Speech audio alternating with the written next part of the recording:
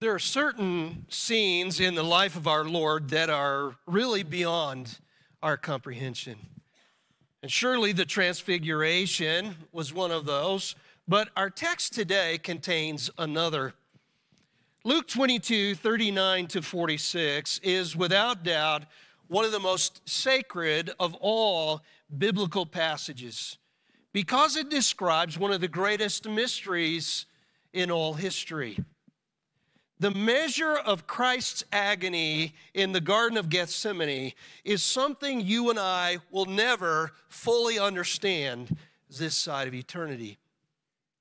Luke gives it in a very simple and straightforward manner, one that is more abbreviated than any of the other synoptics. And yet he provides a very profound description of the depth of the affliction of the soul of our Lord in his humanity. Now, I can't improve on Hendrickson's introduction to this passage, so let me just quote it. He wrote, "The beloved physician must have been deeply moved when he described what occurred in Gethsemane, or as he simply calls the place, the Mount of Olives. He abbreviates, making no mention of the 8 disciples who were left at the garden's gate, and of the 3, Peter, James, and John, who accompanied Jesus into the grove, nor of the 3 separate prayers and the Savior's return each time to the 3 disciples, always finding them sleeping. On the other hand, it is Luke alone who mentions the angel who came to strengthen Jesus. It is he alone who refers to the sweat that became like thick drops of blood falling down upon the ground. It is Luke who, even more emphatically than Matthew and Mark, rivets our attention on the appalling horror to which the Savior was exposed, the frightful, soul-piercing anguish he experienced. It's easy to see that Luke's account of this event is shorter than the others, but in many ways more profound. And certainly we can learn from all the gospel accounts, but Luke provides us with some details here that the others do not.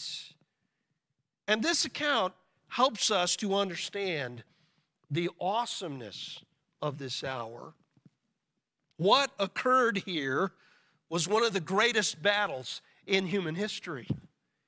And it is interesting that the 2 greatest battles of all time both took place in a garden. In the Garden of Eden, Adam chose to disobey God, bringing sin to the human race. He did not resist temptation, but chose his own will over the Father's. In contrast to that, in the Garden of Gethsemane, the second Adam, Jesus Christ, chose the Father's will over his own human will. And just as Adam's decision in Eden affected all who are related to Adam, so Christ's decision in Gethsemane affects all who are related to him by faith. But this passage is really like holy ground. We should probably take our shoes off, and I realize many of you at home probably already have your shoes off. But what occurred here is more significant than most of us realize. As G. Kimball Morgan puts it, this story is almost too sacred to explore by the methods of exegesis or exposition. And moreover, he says, there are things in it which have defied all exposition and have baffled every exegete. What an awesome challenge it is as we approach this text to treat it in a way it deserves.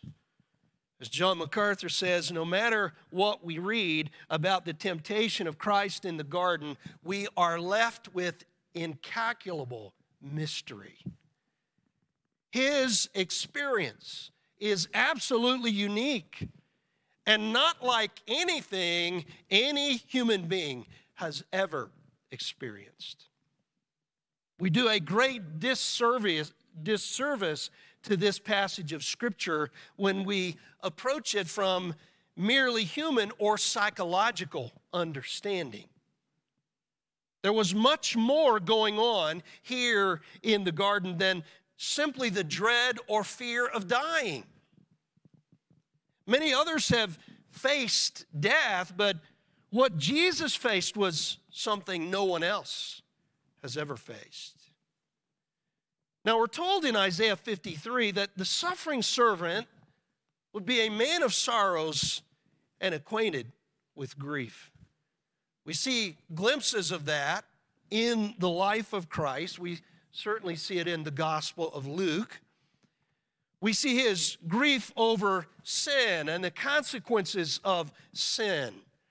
And there are places where we are told that he was deeply moved in his human spirit, such as in Luke 19:41, where he saw Jerusalem and wept over it.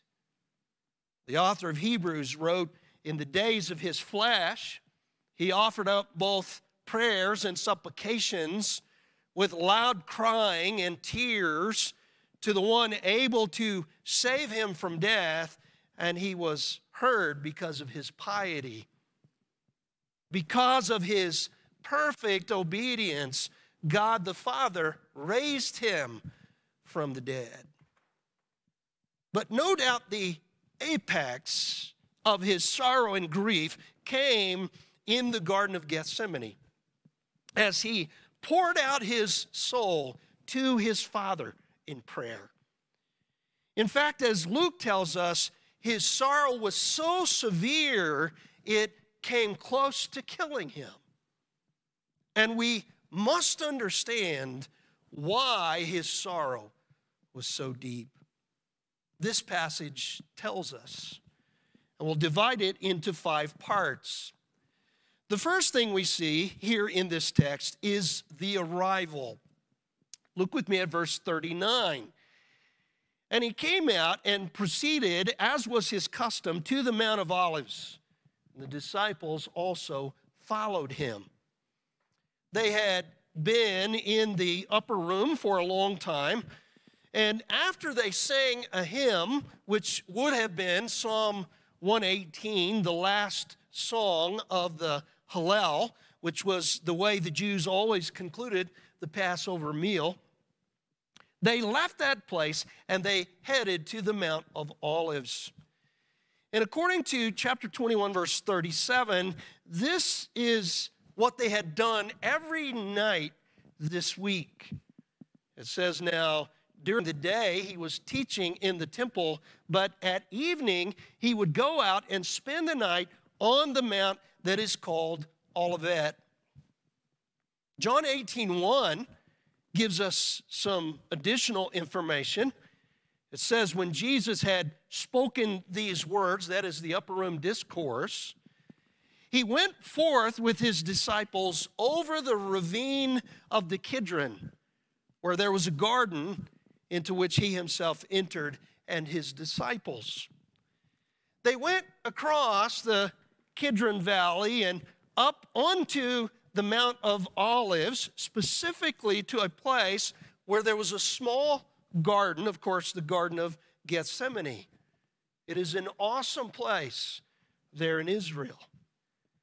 And Matthew 26:36 says, then Jesus came with them to a place called Gethsemane. But it is important to note that Jesus was not in any way trying to hide from his betrayer. John adds, now Judas also, who was betraying him, knew the place, for Jesus had often met there with his disciples. They go right to the place where Judas would know where they were. This is a divinely appointed time. There's no need to hide from Judas. This is all part of God's plan of salvation. Jesus will be taken, but not by surprise. This is all predetermined by God. Before, when they were planning for the last Passover, they did not let Judas know where they were going because it was not yet the time. And Jesus had much he needed to do that night. But now God's time for his arrest had come. So there's no need to be deceptive in any way. They would go right to the place where Judas knew. The shepherd is now in the process of laying down his life for the sheep. We'll go on to verse 40.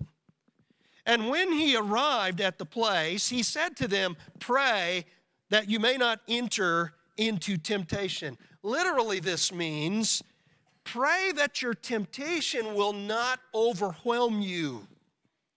Or pray that the temptation against you will not be successful.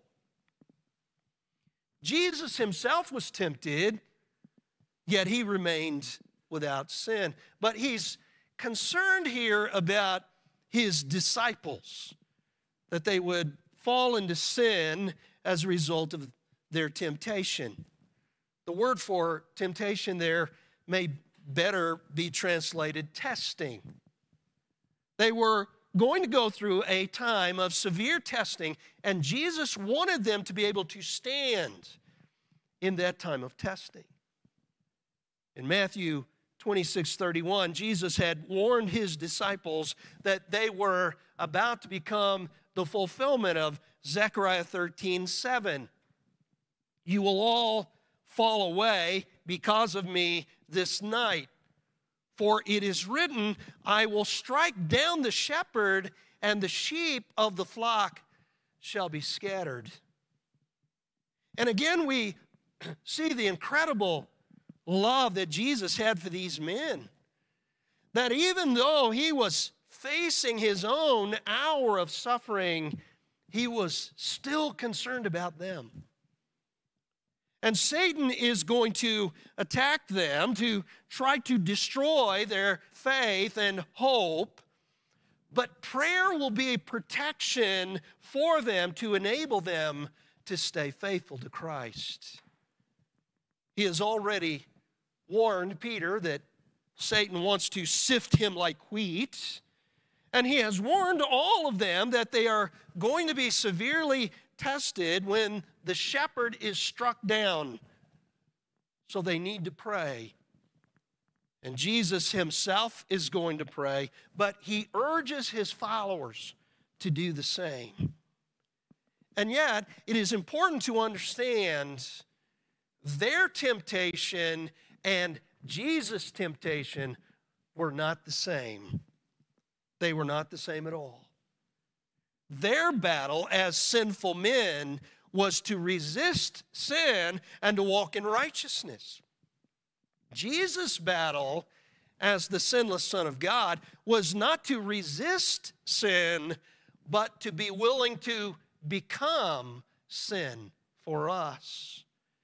In other words, their struggle was to abandon sin and to walk in holiness, while Jesus' struggle was to abandon holiness and become sin. His temptation was exactly the opposite of theirs. You see, sin was completely foreign to him. It was incomprehensible to him. And yet he would have to become sin in order to be our sin bearer. And that's what this battle was all about. He had never tasted sin. He is fighting against his holy impulses and repulsing at the thought of becoming sin. He was deeply grieved over the thought of bearing our sin. And that is what caused him so much agony. But at this point, he's primarily concerned with his disciples.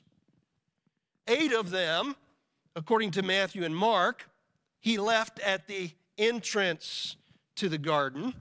3 of them he takes in a little further with him. And then he goes on even further to pray alone. And that leads us to the second element, which is the affliction. Verse 41, and he withdrew from them about a stone's throw, and he knelt down and began to pray. Kneeling down was not the customary posture for prayer in those days. Jewish men would stand and would look toward heaven when they prayed. But this time, Jesus knelt. And that doesn't even tell the whole story, because Matthew 26:39 says he fell on his face. This is the man of sorrows at his most sorrowful moment. What was it that caused him such grief and sorrow? Well, we could point to a number of different things. Certainly, he was grieved over the rejection of his beloved nation, as they would not receive him as the Lord's Messiah. Certainly, he was grieved over the betrayal of one of his very own, Judas Iscariot. He may have been grieved over the dissension and the self-seeking among the 11, and certainly of the upcoming denial by Peter. And surely all those things caused sorrow to his holy soul. But that is not his primary concern. There is one thing that he dreads more than anything else, and that is the drinking of the bitter cup. Go on to verse 42, saying, and here's his prayer, Father, if thou art willing, remove this cup from me, yet not my will, but thine be done.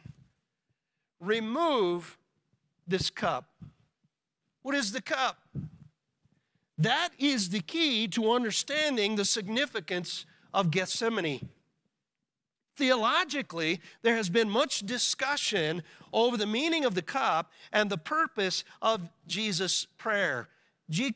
Campbell Morgan, for example, points out that some of the most devout Bible students are not in agreement as to what this really means. But we will never understand the depth of his love for us and the enormity of his suffering for our sake until we understand the meaning of the cup.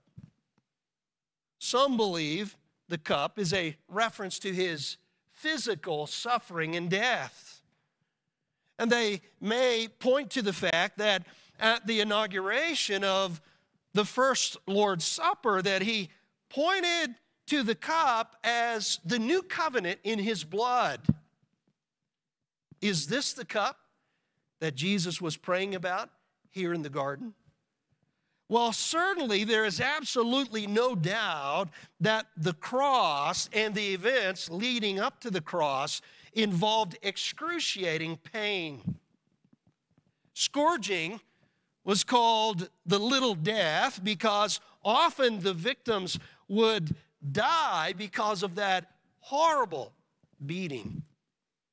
And crucifixion itself is one of the most painful forms of execution ever devised. In fact, it is so incredibly painful that a whole new word was invented to describe the level of pain. It is the word excruciating, and that means out of the cross. Out of the cross. You and I cannot even begin to imagine the physical suffering and pain our Lord endured for us. But as horrible as that was, I do not believe that is what Jesus is praying about here in Gethsemane. Some might want to point to some kind of emotional pain as the cup, but I don't believe that is it either. And by the way, even though Jesus was obviously very sorrowful here in Gethsemane, and this appears to be a struggle in the inner man, we need to be very careful about over-psychologizing this passage. Many, I believe, have fallen into error here by making Jesus out to be a mere man. He was not. He was the divine Son of God. He was fully man, to be sure, but he was also fully God. So we need to be careful not to assume that he was just like we would be if we were there. Was there psychological and emotional suffering as part of Jesus' experience of going to the cross? Surely in his humanity there was. But I don't believe that is the cup that Jesus was referring to. The cup must refer to something unique to him. It must refer to something that no one else has ever suffered. Others have suffered physical torture and death. Others have suffered great emotional distress. That can't be what this is all about. This has to be something unique to him, and it is. This cup that Jesus is asking his Father to remove from him is none other than the cup of God's wrath poured out on him as he became sin for us. It is the spiritual suffering of the Holy Son of God being made sin. It is the dread of being the object of God's wrath as our sin bearer. And we could go to a number of Old Testament passages that speak of the cup as the wrath of God upon sin. In Job 21:20, a wicked person is said to drink of the wrath of the Almighty. In Ezekiel 23:32, God warns Jerusalem that she will soon be destroyed, just like Samaria was. And he says, you will drink your sister's cup, a cup large and deep. Psalm 75:8 says, for a cup is in the hand of the Lord, and the wine foams. It is well mixed. And he pours out of this. Surely all the wicked of the earth must drain and drink down its dregs. The wicked will be judged by the cup of God's wrath. Isaiah 51 verse 17 says, rouse yourself, arise, O Jerusalem, you who have drunk from the Lord's hand the cup of his anger, the chalice of reeling you have drained to the dregs. And then in Jeremiah 25 it says, for thus the Lord, the God of Israel, says to me, take this cup of the wine of wrath from my hand and cause all the nations to whom I send you to drink it. And they shall drink and stagger and go mad because of the sword that I will send among them. Over and over again, we see the cup associated with God's wrath. And if we had time, we could go to many others, but this makes the point.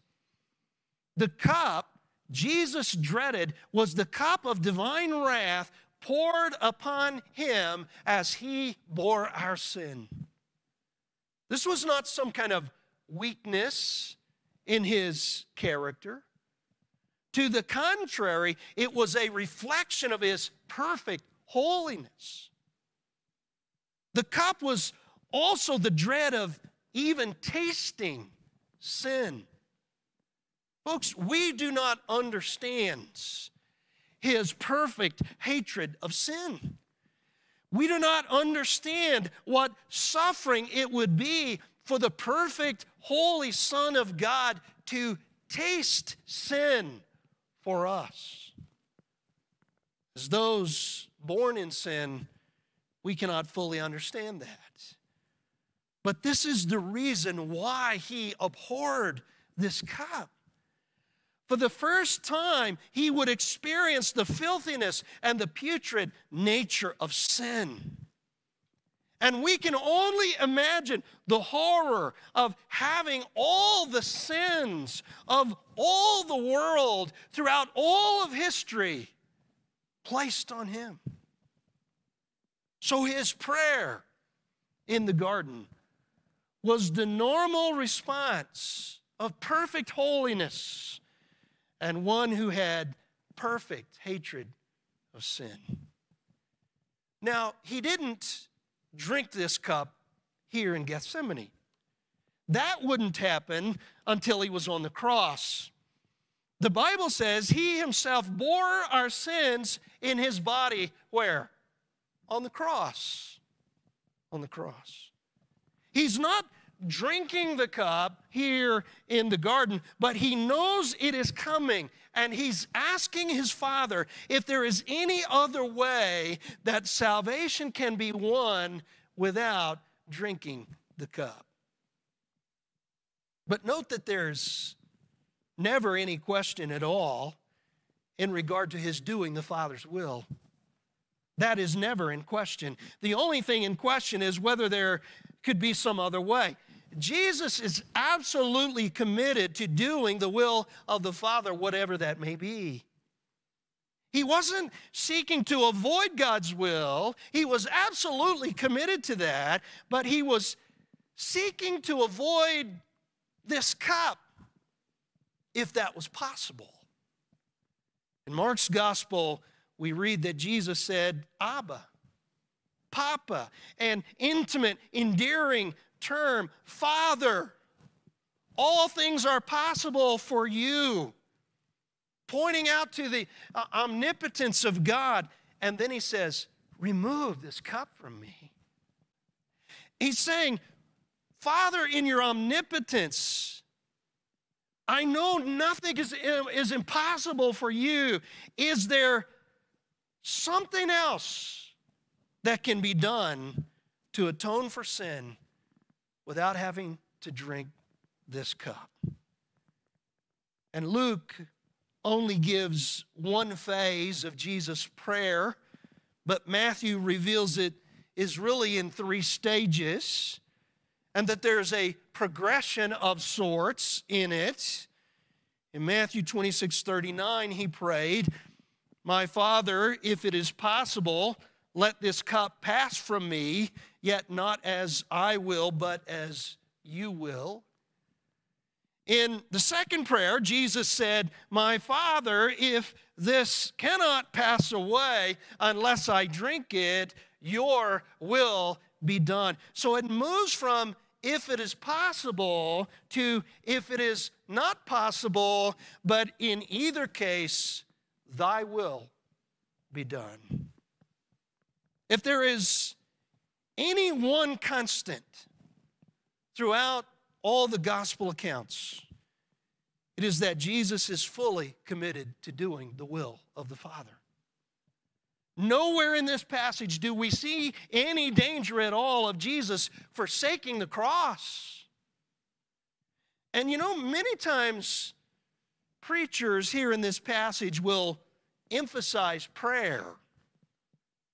But as important as prayer is, that is not the primary point of this passage. It is the price that was paid by our Lord to atone for our sin. He was willing to drink that bitter cup for us. Well, we'd better move on.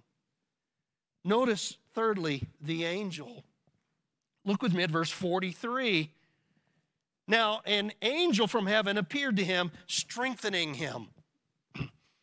Now, there are a few older manuscripts that do not have this verse, but there are some very solid reasons why we should take this as part of the inspired record. And I don't have time to go through those this morning, but this verse is well attested and should be accepted at face value. Some have wondered how an angel could strengthen the Son of God, and many have debated that. But this is not the first time that we see this in Scripture. We're told, for example, that after Satan tempted Jesus in the wilderness, that the angels came and ministered to him. In that situation, after he had been fasting for 40 days, it is implied that he was given food for physical strength, and that very well may be the case here as well. We see this very same word in reference to Paul in the book of Acts after taking some food following a 3-day fast. And it is evident that with Paul, it was physical strengthening from eating foods. And in light of what we read next, it would make sense that the way the angel strengthened him was with some kind of physical sustenance. Now, we can't say for sure what the angel did, but we can say that in some way he strengthened him. In the midst of his prayer, there is divine restoration. Our Lord was supernaturally strengthened because he endured supernatural suffering. But the whole point of the coming of the angel was to reaffirm the Father's love and care and to say, in essence, there's no other way to atone for sin than to drink the bitter cup. If there was any other way, our Lord would not have gone to the cross. This prayer of our Lord in the garden confirms the New Testament truth that there is only one way of salvation, and that is through faith in the shed blood of the sinless Savior in atoning for sin. Fourthly, we see the agony. The agony. Look at verse 44. And being in agony, he was praying very fervently, and his sweat became like drops of blood falling down upon the ground. Now, because the text says like drops of blood, some scholars take this to mean that his sweat looked like drops of blood, but it wasn't really blood. However, I believe this should be taken literally. When Jesus said in Matthew 26:38, "My soul is deeply grieved to the point of death," I think that meant literally. I don't believe that's merely an overstatement for effect. Jesus was literally near death at this point. And remember now, Luke was a doctor, and he tends to give certain medical details that the others might miss. I believe he's describing a condition known as hematidrosis, where there is so much anguish that tiny capillaries in the sweat glands burst open, causing the perspiration to literally be mixed with blood. And by the way, if this is the case, this is a very, very dangerous condition. It is usually fatal. And if not for the strengthening of the angel, it very well could be that Jesus could have died right here in the garden instead of going to the cross. But of course, that wasn't God's plan. The primary point of this verse is to show the deep agony of Christ as he anticipated the cup and to know that he did it all for us. His agony is beyond comprehension. What an incredible demonstration of his love for us. And it's interesting to note that the name Gethsemane means olive press. And just as olives were crushed beneath a huge stone to extract the oil, so our Lord was crushed under the weight of the anticipation of the bitter cup, and he sweat great drops of blood in his agony. Lastly, we see the admonition. Look at verse 45. And when he rose from prayer, he came to the disciples and found them sleeping from sorrow and said to them, "Why are you sleeping? Rise and pray that you may not enter into temptation." He tells them the same thing he did at the beginning. They were in great danger and they needed to pray. Now, Luke is the only one of the synoptics that says the disciples were sleeping because of their sorrow. And again, in keeping with the fact that Luke was a doctor, he's really giving a diagnosis here. The disciples are not sleeping because of the lateness of the hour or because it had been a busy week or because they're apathetic in some way. The Spirit of God, through the pen of Luke, informs us that the reality of Jesus' ultimate suffering has finally sunk into them and they cannot handle it. So sleep is their way of dealing with it. And some have questioned this, but it has been demonstrated that severe grief and sorrow can cause extreme drowsiness. Now, Luke only has it one time, but the other synoptics tell us that Jesus found them sleeping 3 times. The last time he tells them, in essence, that's enough. There's no more time for prayer. There's no more time to prepare. My betrayer is here. He's going to go and drink the cup. He's going to go and do the will of his Father. Man of sorrows, what a name. For the Son of God who came, ruined sinners to reclaim. Hallelujah, what a Savior. The good news for sinners is that because Christ drank the cup, we don't have to. He drank the cup in our place. And all who put their faith and trust in Christ will never, ever have to face the wrath of God for their sins. On the other hand, those who reject Christ will still have to drink that cup of wrath. Those who face the wrath of God are those who have rejected God's substitute for sin. That is the main message of this passage of Scripture. And yes, it does teach us something about the importance of prayer, but especially that we submit to the will of God as we pray. Prayer is a powerful spiritual weapon with which we can stand against the temptations that we face. As Paul wrote in 1 Corinthians 10:13, no temptation has overtaken you, but such is as common to man, and God is faithful, who will not allow you to be tempted beyond what you are able, but with the temptation will provide the way of escape also, that you may be able to endure it. And prayer is an important, powerful weapon to use in the face of temptation. What a promise that is from God. The only question is, will we appropriate it for ourselves?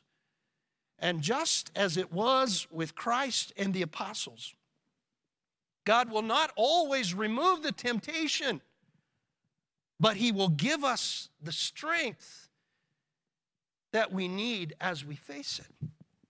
And he will provide the way of escape. What about you this morning? Where do you stand in regard to the cup? Have you received Jesus Christ as your Savior and Lord? Do you know that you don't have to ever face that cup of God's wrath because Christ is your substitute? Or are you still without that assurance of salvation? Are you still someday going to have to face that cup of God's wrath? It all depends on what you have done with Jesus Christ. He is the answer. He's the solution. He is God's provision, his substitute, the one who died in our place. Let's pray together. Father, we pray that you would help us to understand the significance of this passage of Scripture. Lord, we pray that you would help those who do not know Christ as Lord and Savior to understand that the wrath of God still remains. But there's a provision of your grace, because Christ died on the cross as a substitute. And that if we put our faith and trust in Jesus Christ as Lord and Savior, we don't ever have to face that bitter cup of your wrath. And Lord, we are sinners, but we're sinners saved by grace. And Lord, I pray that those of us who are believers, that we would understand the significance of what Christ has done for us and the depth of his love that caused him to drink the bitter cup. So Lord, we pray this morning we be faithful in all we do as we serve you. Lord, we ask that you would work in hearts and lives all over who hear this message. In Jesus' name we pray. Amen. Well, we encourage you, if you want to receive Jesus Christ as Lord and Savior, if you have some kind of commitment that you need to make to the Lord, maybe some kind of decision, be a part of this church family, or follow the Lord in baptism, whatever that might look like this morning, that you would call the church office and let us know about that so we'd have the opportunity to minister to you. I want to ask Pastor Michael to come now and lead us as we sing.